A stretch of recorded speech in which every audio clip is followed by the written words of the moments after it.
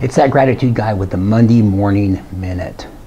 The difference between ordinary and extraordinary is just a little extra. How many times have you heard that you have to just give a little extra effort to get something in life? I do think it is true that extra efforts get extra results.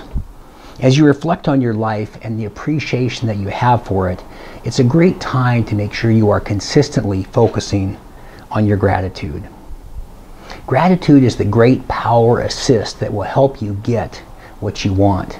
If you give that little extra and you add a measure of gratitude, you will typically get what you want. Extraordinary and extra gratitude sounds like a winning combination to me. It's worth a try, isn't it? I'm that gratitude guy. Remember, be grateful and never quit.